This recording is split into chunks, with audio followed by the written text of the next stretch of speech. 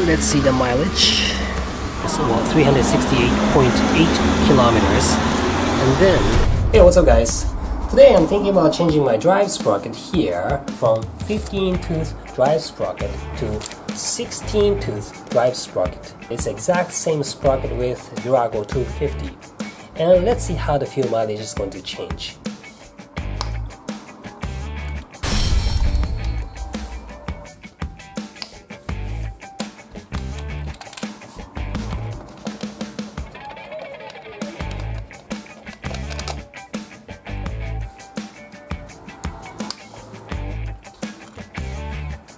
When I first got this bike, I had a 13-tooth sprocket here and 47-tooth sprocket on the rear.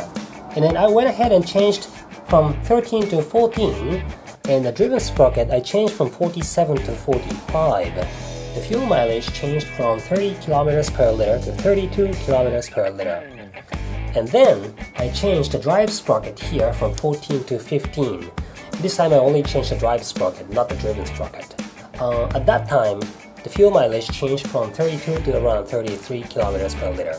And then, I made the video about this, but I did adjusting in the carburetor. It was flooding before, so I fixed it. And then the fuel mileage changed to 38 kilometers per liter.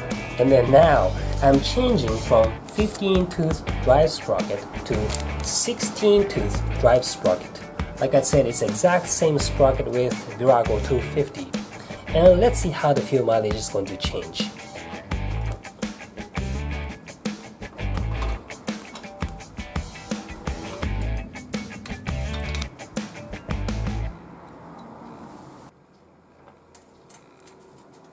So let the chain be loose there, and let's just might as well clean this area.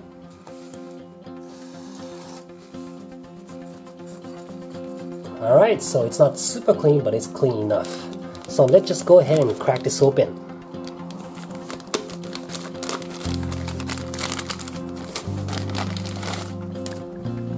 The new sprocket here, the Yamaha genuine drive sprocket. So let's just compare. So this is the old 15-tooth sprocket versus the new 16-tooth sprocket. Roughly about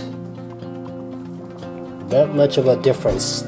Not so much, but it's probably gonna make a difference on, like, cruising speed, RPM. Alright, so let's check the fitment. Oh great, it's perfect. Alright.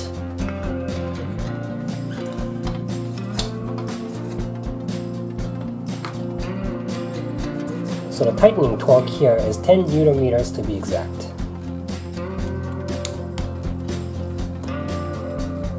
There you go. So it's all done. All I have to do now is put this cover back on, tighten everything up around the rear wheel, adjust the chain slack, and ready for the test ride. And then I'll be checking on the fuel mileage. Let's see how it goes. Okay, so let's fill it up.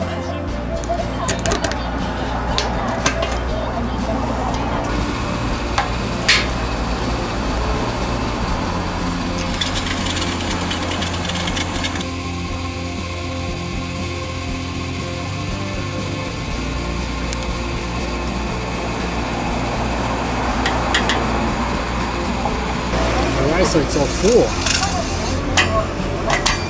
So that's 368 kilometers, well 368.8 kilometers, and then I got 9.17 liters. So let's calculate. 368.8 divided by 9.17. So that's 40.2. So it's 40.2 kilometers per liter. That's pretty good. That's pretty good. Let's check the summary again.